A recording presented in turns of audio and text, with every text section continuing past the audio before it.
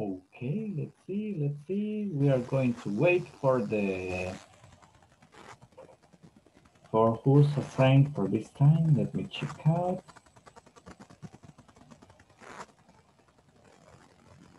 Hello, Sandra. Oh, she's connecting the audio. Hi, teacher. Hello, Sandra. How are you? Good Fine, evening. teacher. Good Welcome evening. again. Bienvenida de nuevo. Okay. This time is specifically for you. So tell me, how can I help you? Dígame, ¿qué le podemos ayudar? Este tiempo es solo suyo. Vamos a ver si resumimos en 10 minutos, teacher. Fíjense que yo el lunes no pude conectarme a la clase y ayer martes me quedé un poquito así como en la luna porque no me ubicaba bien. Según entendiera como que de ubicaciones la clase, ¿verdad? Okay, Porque actually, hablaba de calles. okay, on in app. Just give me a second. Sí. Okay. ¿Se acuerda que la semana pasada, do you remember last week we were talking about on in at, but for time? La semana pasada utilizábamos on, it, in, and at, hablando de tiempo, right? Like Sí. decíamos, I was born on December 17th, right? Yes. Or simply, I was born in December. Now, those are time expressions, but also on, in, at can also be used as hold on just a second. What happened to this? Okay, they can also be used as prepositions of place. También se utilizan como preposiciones de lugar. Okay, let me show it to you. Déjenme compartirlo. Teacher, me disculpa que no activo la cámara, pero me falla más la señal Yeah, en tener yes, I activa la understand. cámara. I understand. Been there, done that. Ya me ha pasado. Now, let's see. Okay. Here, can you see this? ¿Puede ver esto? Sí. Okay. This is actually the main idea. Esta es la idea principal. Okay. And here, I presented to you guys, acá les presenté el día de ayer, how they are used for time, cómo se utilizan en time, and how they are used when we are talking about places or location. Y cómo las mismas palabras se utilizan como here are time expressions and here are location, ¿ok? Acá son preposiciones de tiempo y en el otro lado de lugar. So, actually the idea is the same. Para tiempo y para lugar la idea es la misma. We use, let's start here. Comencemos de abajo arriba. At, the smallest, or very specific. Lo más pequeño, lo más específico. ¿Ok? When we talk about time, cuando hablamos de tiempo, 7 a.m. es lo más específico, right? 12 o'clock, 5 p.m. But also, we use them to talk about location. Pero también lo utilizamos para hablar acerca de location. So you say, cuando vamos a dar la dirección, specific location. ¿Okay? Vamos a dar la dirección o la locación específica, utilizamos at. Then, how do we use it? Por ejemplo, okay, where is your office located? O what's your office address? Si yo le pregunto cuál es la dirección de su oficina, usted me va a decir, oh, it is at, está en, pero va a utilizar at. It is at, y me va a dar la dirección específica. Okay? Exacta. ¿En Yes, dónde está exactly. ubicado? Yes, because that's at. Now, on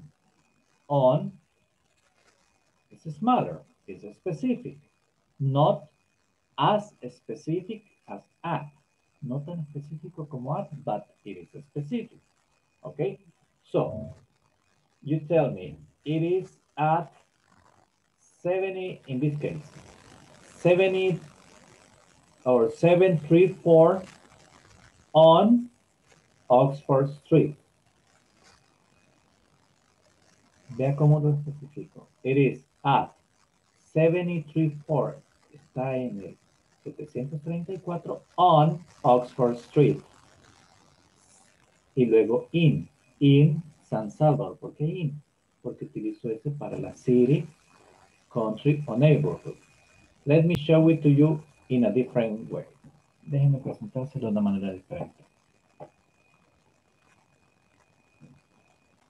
Okay. You tell me.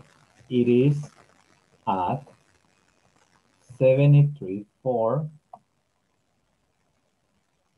on. Let's see. Juan Pablo Street. Right? On Juan Pablo Street in San Salvador. Okay, I got it like this. Lo tenemos así. What am I talking about? Okay, look. When I use at, I am being very specific, right?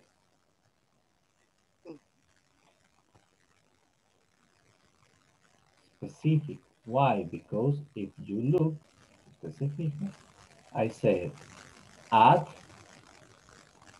734. I am saying the number of the street, the number of the house or the building. Estoy dando el número del edificio, okay? Now, Okay. look at the second one. When I say on, okay, I'm sorry. I forgot here something. Se me escapó ahí. That here I'm talking about very, very specific. Right? Now, when I say on, in this case, I am being just specific. ¿Y por qué lo estamos calificando así como específico, muy específico?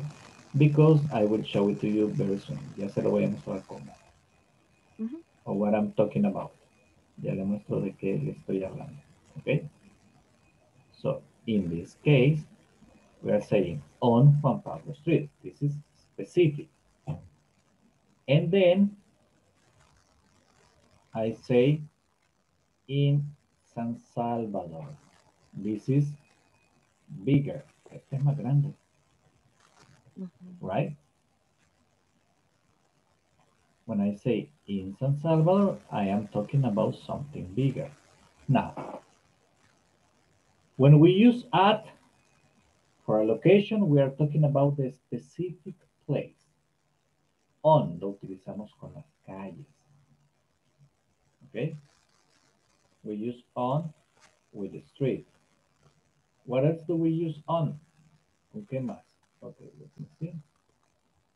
¿Con qué más lo utilizamos? Okay, let's go back. Vamos a irnos de nuevo a la pirámide. Si se fijan, utilizamos at con la dirección o con el lugar específico. ¿A qué nos referimos con el lugar específico? Ok, nos fuimos a almorzar. Everybody's in a lunch. Okay, but we finished. We are in the parking lot. Estamos en el parking lot. And we ask, hey, where is Sandra? ¿Dónde está Sandra? And Sonia tells me, oh, she is at the restaurant. Ella está en el restaurante. She's being specific. ¿Dónde está? Right? Sí. At the restaurant. Now, on. On we use it with streets and avenues. On utilizamos para calles y avenidas.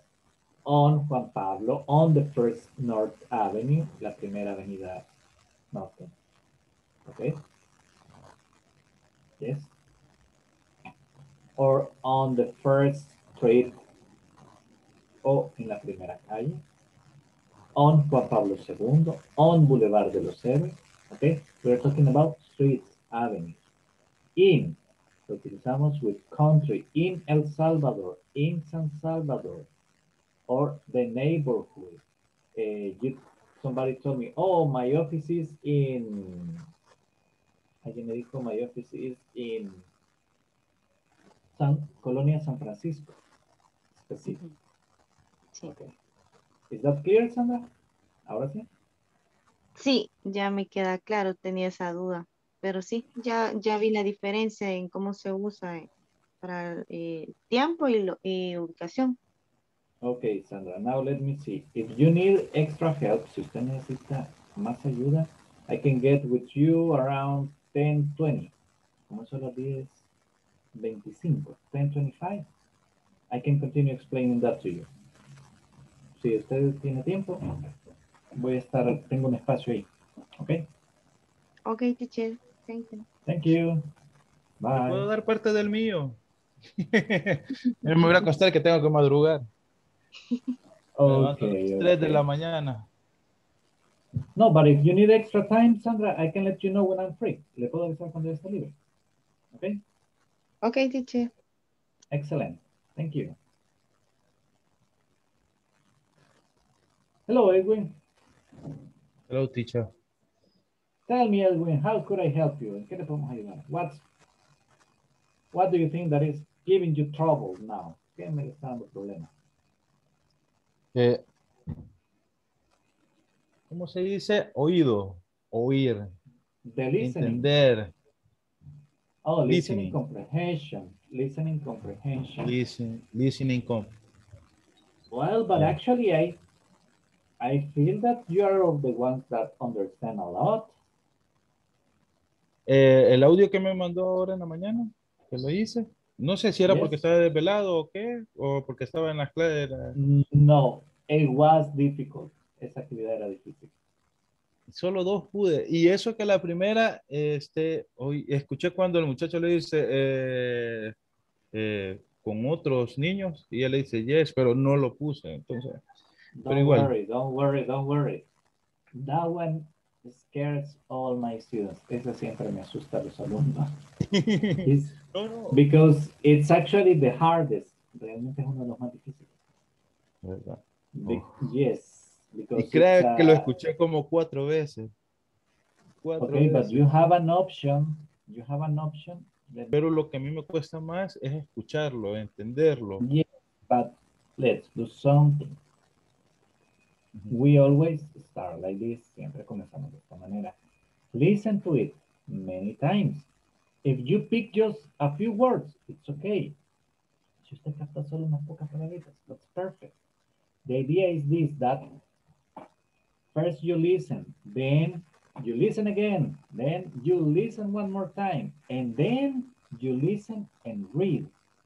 And that is going to help you with the pass of time to your ear to connect what you hear with what you see. Le va a permitir identificar la palabra. After a few times, you will be getting ideas. Después de un poco de tiempo. I mean, ideas, how do we express ideas? Connecting words. ¿Cómo expresamos ideas? Conectando palabras. Actually, you don't really pay attention to the 100% of words you listen to. Realmente, en el idioma que usted hable, créame, usted no ha escuchado el 100% de las palabras que las personas le han dicho este día en español. Because sometimes what our brain is just connect and gets the idea. A veces nuestro cerebro lo que hace, a veces usted está concentrado, perhaps, working, and a coworker passes by and tells you something, y pasa un compañero y le dice algo, and you just get like 2 or 3 words, but you get the idea. Quizás usted solo le escuchó realmente escuchó todo, pero le prestó atención a unas cuantas palabras que le dieron una idea. That's what happens. So don't worry right now, and you're a beginner. I mean, don't worry right now if you cannot get all the words. No se me preocupe si no puede captar todas las palabras. Okay? Don't worry. That's normal. Ya, no, yo lo que quería pedirle era, tal vez, así como eso que me estaba mandando, me ha gustado. No sé si me podría mandar más material así. You will get more tomorrow, don't worry. Mañana tendrá más, no se preocupe. Sí, porque así me pongo fin de semana, estoy escuchando y pongo atención y todo eso. Trato de practicarlo. Porque hay unos en el grupo que están más avanzados. Let's do something on the weekend. Whenever you get free, cuando ya esté libre el fin de semana, you let me know in a text and I'll call you and I'll give you the explanation of how to access more. Y le voy a dar las indicaciones de cómo accesar a más. Okay? Más. Ah, ok. Yep. Okay. So you can work like freely, more freely, para que usted no trabaje más libremente con eso. Sí, porque sí, el domingo voy a tener todo el día prácticamente libre, entonces puedo estar practicando bastante. Perfect, perfect. But remember, if you have free time, si tiene tiempo libre, don't work more than 1, 2 hours. No me trabaje más de 1 o 2 horas. Or if you want, you work like half an hour, me trabaja media hora, then you rest, do something else, and then go back again. Me descansa y luego vuelve a ello. But I mean, not on a row. Okay. No completamente continuous, okay?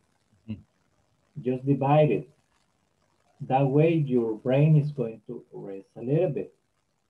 Because if you get too stressed, mientras más nos estresamos y más nos concentramos con algo que nos está costando y que queremos darle el 100% porque sabemos que nos cuesta, nos vuelve más lentos. That's why, por eso es que en la clase yo les trato de sonreír, de vez en cuando me cargo una broma, de vez en cuando le pongo la presentación, de ahí me paso a la pizarra, de ahí vemos el libro, luego conversamos. ¿Por qué? Para que no se me estrese con el mismo tipo de ejercicio. Porque la idea es que su mente se relaje un poco. Mientras más relajado está, más fácil va a entrar. Más fácil, se vuelve esponja. Yeah. That's true. But don't worry, I will help you with that. Yo le voy a ayudar con ello. Perfecto, teacher. Muchas gracias. Okay, just give me a second. Just give me a second so that I want to check an instruction.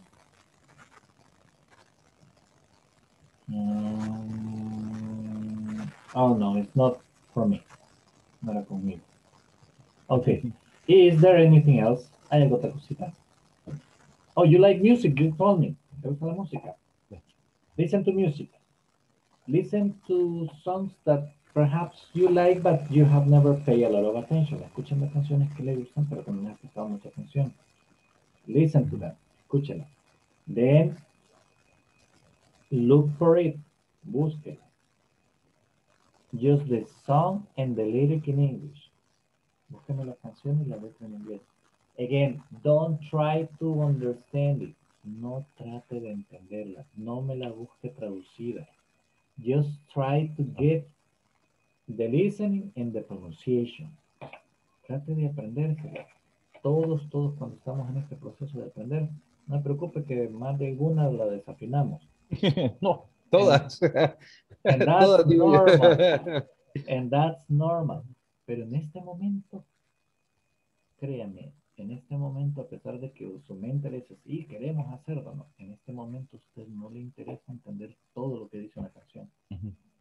En este momento lo que más le interesa es que su cerebro identifique la palabra. Que su mente le pueda ver cuál es la palabra. Luego vamos a tratar de captar la idea de qué significa la palabra. Con las clases me voy ayudando porque hay cosas que antes no le entendía y hay cosas que, por ejemplo, hoy están y antes nunca las había visto, ¿verdad? En las lyrics. O sea, por ejemplo, there is o are there. Tenía esas preguntas.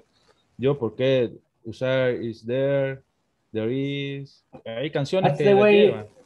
That's the way it is going to be. De esa manera va uno. I mean, slowly your mind is going to connect them ideas. Poco a poco su mente le va a ir conectando esas ideas. Perfecto. So, don't worry, man, don't worry. Thanks, teacher. Muchas gracias por todo.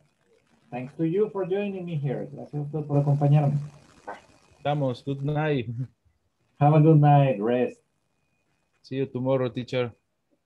See ya.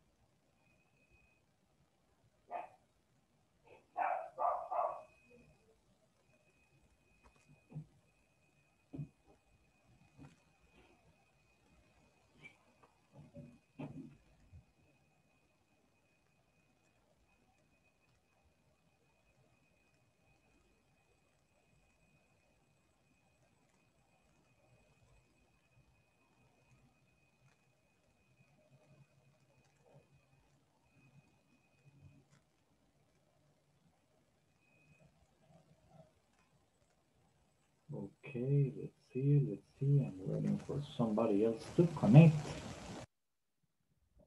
to the class. We'll see.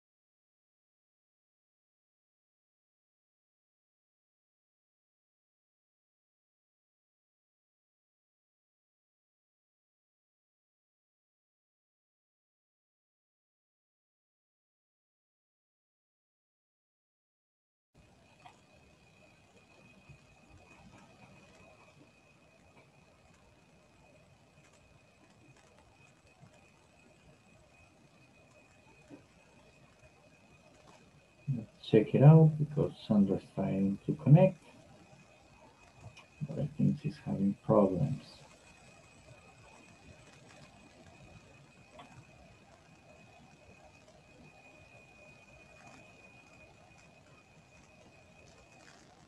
Okay. Ya pude, teacher. Okay, cool. So, where were we? ¿En qué nos quedamos? Estamos con Okay. lo de in, on, at, time, location. Okay, okay. We were working with the preposition. So, place. Trabajamos con las prepositions. So, place, right?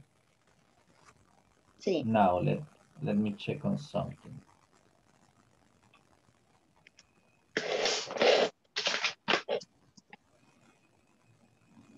Déjeme ubicar algo.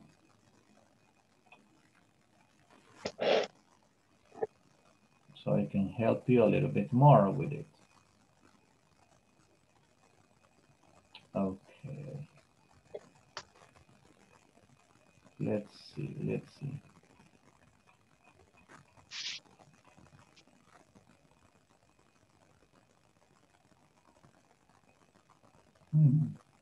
Oh, hold on.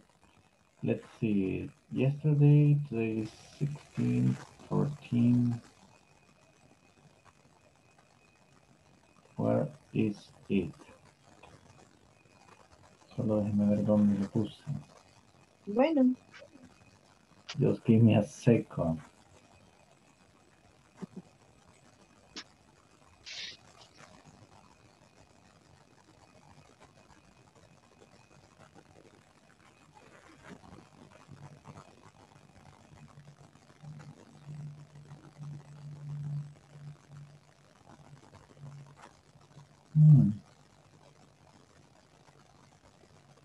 Oh, perhaps I did it in the computer. Quizás lo guardé en la otra máquina.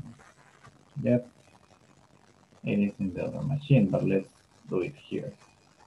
Okay, let's see. Let's do something, Sandra. Hagamos algo. Tomorrow I will send you specifically some information.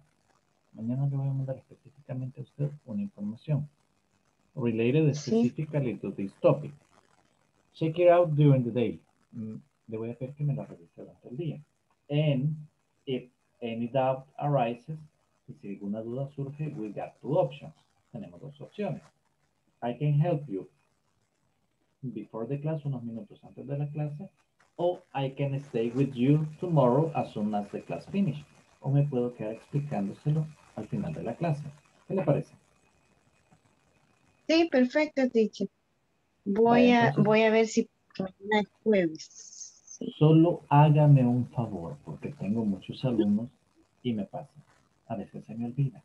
Si a eso de las 9, 10 de la mañana no le he mandado nada, recuérdeme, con confianza. Perfecto, teacher. ¿Ok? También tenía otra duda con lo que con lo que estaba explicando ahora.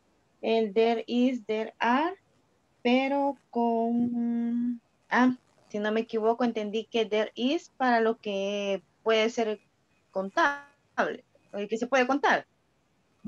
O es al revés. Sí, ¿verdad? Y el there There are is es para cuando ambos. es para There ambos. is es para ambos, con los contables en singular y con En los singular. incontables. Y there are es para contables plural. Contables plural. Si Ya. gusta, también inclúyamelo mañana en el mensaje y yo le mando la información. ¿Ok? Perfecto. Y Sí, así lo cubrimos todo. me parece. Entonces le voy a hacer el recordatorio mañana en la mañana. Por favor, le voy a agradecer. Y una duda más. El examen es el día viernes en la plataforma. Si yo necesito que para el día viernes, no, si usted lo hace antes, verá. Ujú. Pero yo lo necesito Ya el día está. viernes.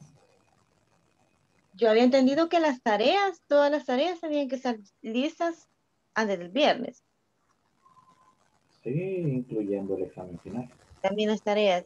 Y el examen ahí está en la plataforma para poder hacerlo. Yes. Mm, Voy a ver si lo hago entonces. Yo creo que el viernes lo voy a hacer, pero si no, voy a intentar mañana. Ok, perfecto. Y cualquier duda también estoy para ayudarle, ¿ok? Gracias, le agradezco mucho. Have a good night. Rest. Feliz noche. Descanse. Gracias, igual, teacher. Adiós. Bye bye.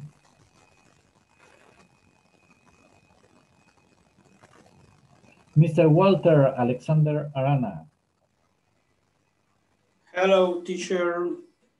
I am so sorry, Walter. Las disculpas No. del caso, pero el caso de Sandra se me hizo largo. No Tell me, Walter, problem, teacher. how can I help you? ¿En qué le podemos ayudar? These 10 minutes are exactly for you. Estos 10 minutos son exactamente para usted. Esto último, el Annie y el son. Okay. Let's see, how can we make it easier? ¿De qué manera se lo hacemos más fácil? Solo deme un segundo que el sistema me está pidiendo que le ingrese un pequeño dato de información y lo voy a hacer en este instante. No se me vaya. Ok. Que ya le explico. El any y el son. Vaya. Donde me perdí es en el interrogative form. Me levanté un momento y ahí se me perdió la idea. Ok, don't worry. ¿Qué le parece si le pongo de nuevo la presentación y vemos cuál es el que le dio lío? Perfecto. Ok, solo déjeme ver algo. Solo déjeme encontrarlo porque ya había cerrado esto. Just a second, mister, and I will help you with that problem. Just let me find the exact information I need for you.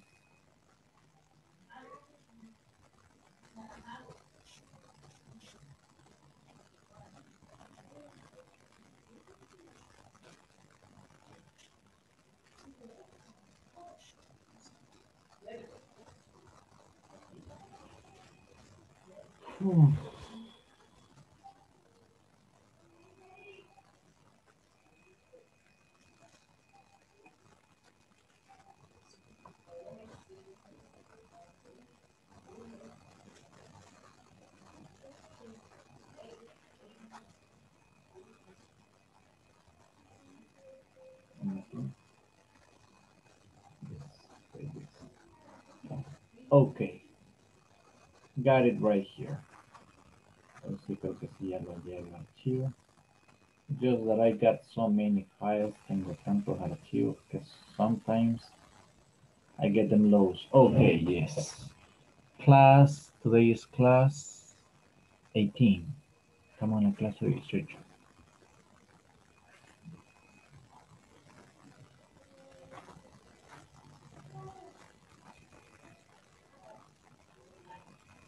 Okay, let's see. Bueno, mister, voy a comenzar a compartirle y usted me va ayudando ahí en qué parte es que tiene la duda.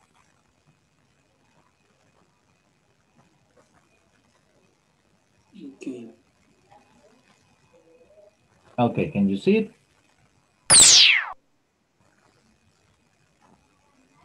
En esto estamos claros. Countable nouns and uncountable nouns, right? Sí, yes. Okay. Now. Okay, let's see. No, it's not this one. Uncountable nouns, some. Okay, here. Quizás acá. Sí. Okay, we use any for negative and interrogative. Con contables y con incontables. Look. Any is used with countable and uncountable. Se usa con countable and uncountable for negative and interrogative. Negative and interrogative. Okay? Okay. This is the main idea. Esta es la idea principal. Que any is used for negative and interrogative. Countable and uncountable. Doesn't matter. No importa. Siempre y cuando sea negativo o interrogativo. Any. The thing is this. We cannot say. Usted no puede decirme. There is not no, because that would be a double negation. Usted no puede decirme, there is no nothing. ¿Ok? Porque es una doble negación. Usted me dice, there is not any. ¿Ok? There is not Any. any. Let's Algo. check the examples. Vamos a ver los ejemplos.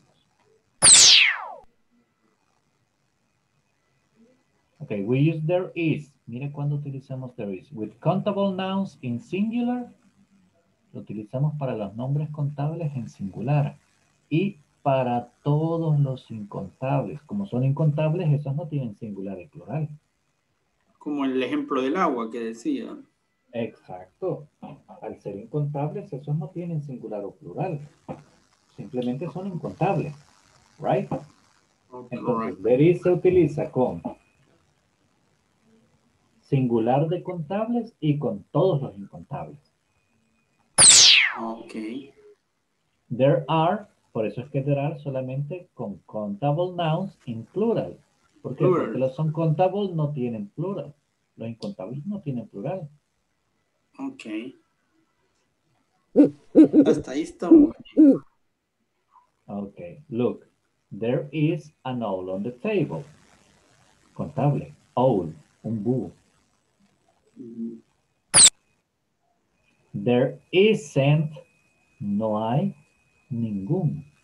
There isn't any owl on the table. Inafirmativo. This is negative.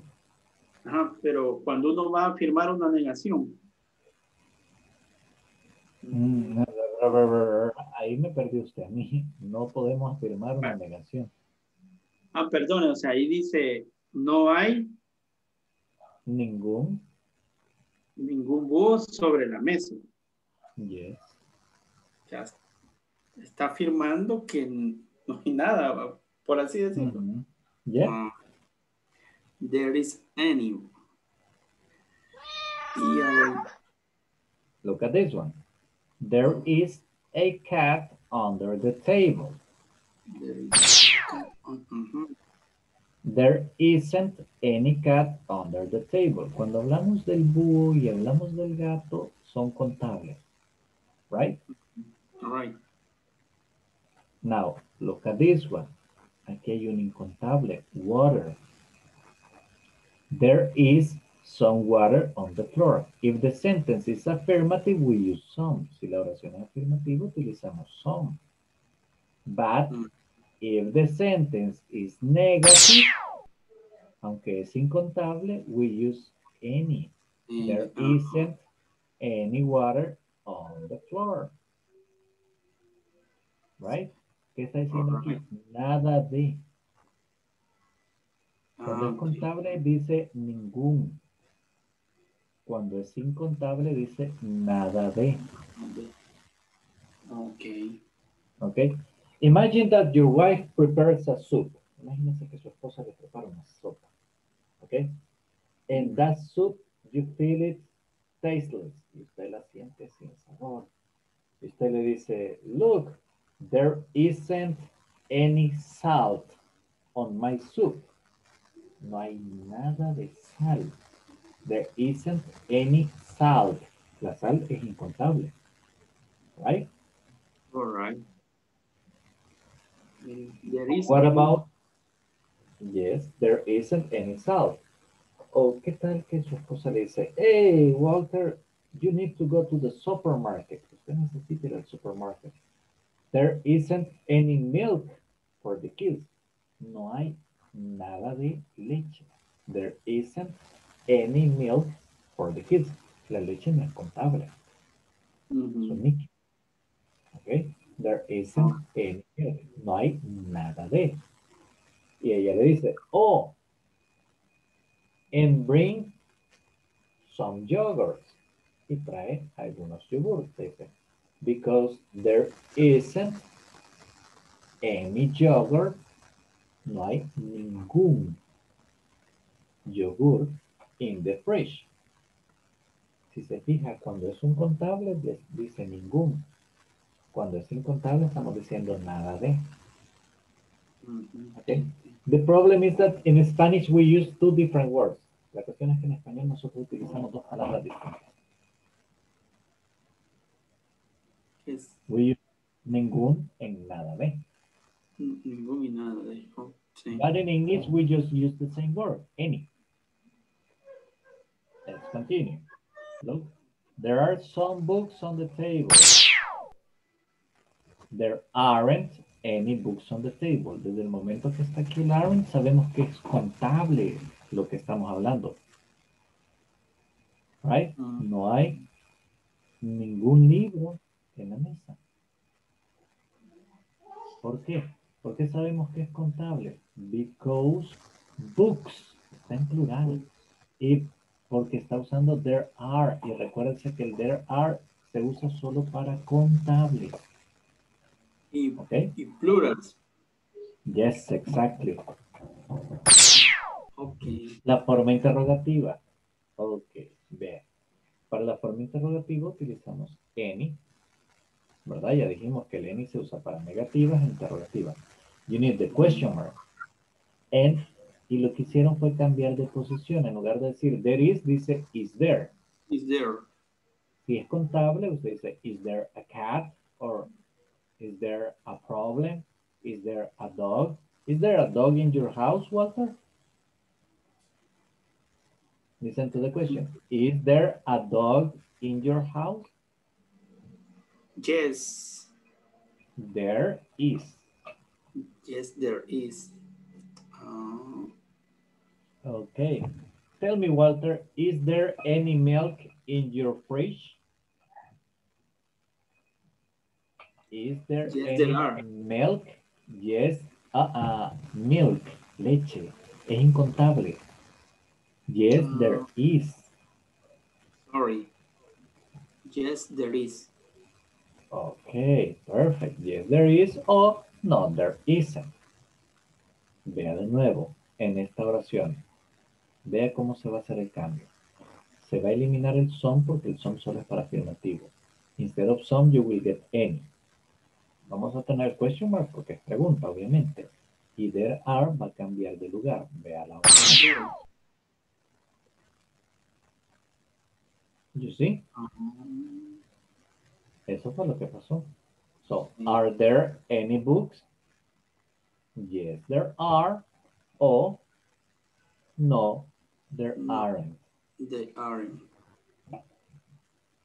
Okay. Let's look at the examples.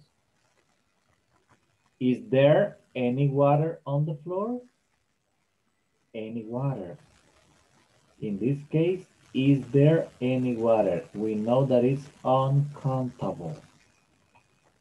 Yes, there is. Oh, no, there isn't. No, there is. Okay. Now, is there a cat on the table? Yes, there is. Or no, there isn't. Okay. Are there any books on the table? The affirmative, please, Walter. Yes, there are. Yes, there are. Yes. ¿Por qué? Porque era are there. Okay. Or the negative, no, there aren't. No, there are. Now, luego hicimos este ejercicio. Some students here. Some students. Desde el momento que vemos el some, sabemos que es They are. afirmativa. Que es afirmativa. ¿Ok? Y sabemos de qué está hablando en plural. So, got to be there are. There are. Next one. Any students here? There is. Any. ¿Cuándo usamos any? Interrogative form. Negative form. Negative form. Ok, tiene que ser negative. Ahora, ¿está en singular o plural? They aren't. Okay. There aren't any students. Right? Okay. Vemos el siguiente. An owl here. Okay. There is. Exacto. No puede ser there isn't porque no está any, ¿verdad? Entonces tiene que ser there is. There is. Now, any cat here. Algún gato. Ok. There isn't. Es Está una hablando de pregunta. Pero es una pregunta. Entonces, it's there. is there any cat here? Perfect. Now, any water. There is. El water, exacto. Water es uncountable. Pero como tenemos any, no puede ser afirmativa. Tiene que ser negativa o interrogativa. No puede ser interrogativa porque no hay question mark. Entonces, exactly, there is not, there isn't. Now, any students here? A question, pregunta. Okay? We got any. Sabemos que es para negativo o pregunta. Plural. Entonces, si es pregunta, por fuerza es is there or are there. ¿Cuál usamos para el plural? Are there. Okay. Okay, teacher. Now you got it. Ahora sí. Ahora sí.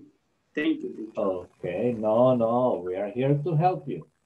Is there anything else I could help you with? ¿Hay algo otra cosita en la que le pudiera ayudar? No, teacher, eso era todo. Okay. Do you want more exercises like I sent you? ¿Quieren más ejercicios como el que le envié? Please. Okay, I will be sending you tomorrow more. Mañana les envío otro. Okay, excelente, teacher. Thank you. No, thanks to you. Have a good Okay. night, rest, descanse.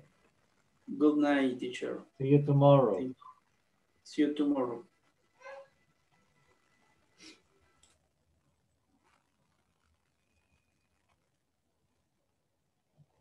Okay, very good, very good.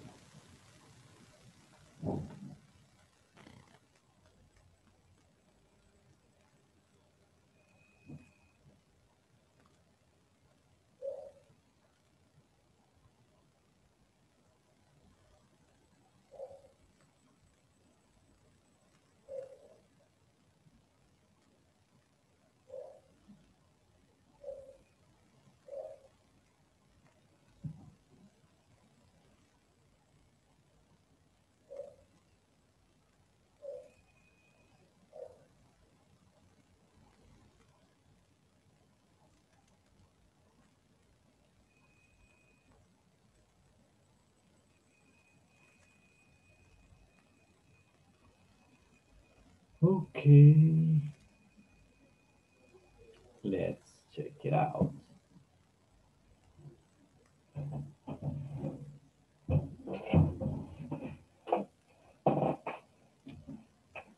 Let's see what else could we be doing here.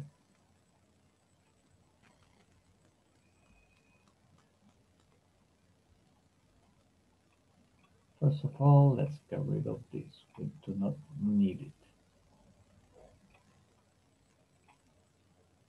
We are just waiting. Perhaps somebody else is interested in a small explanation. And let's see, before we move on, we just need to check something here.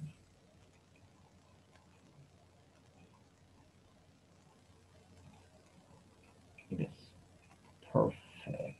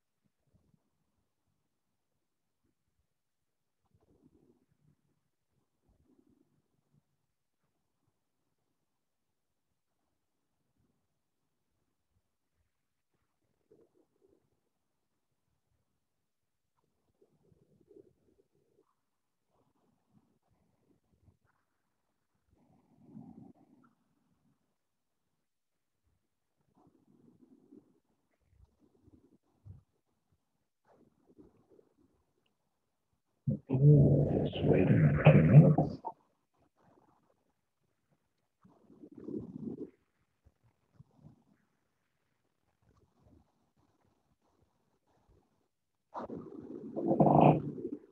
In a few seconds.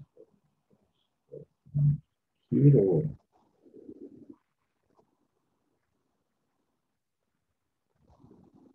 Finish that.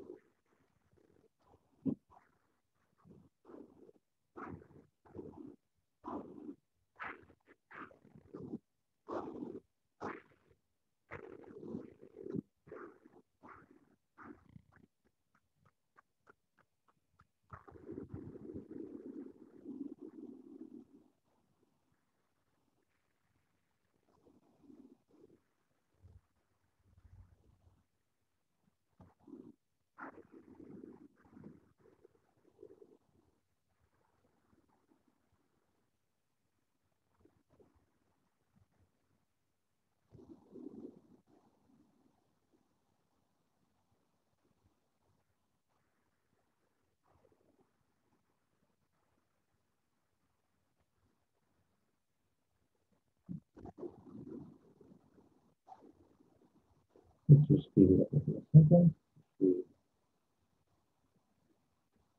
An emergency or something like that, of course.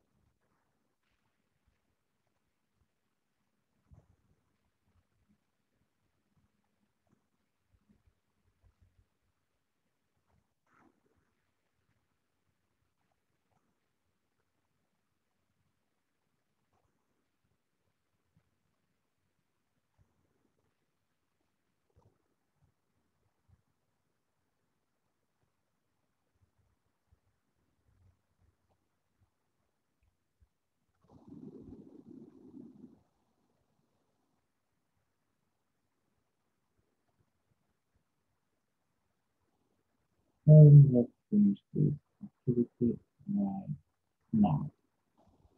The next one.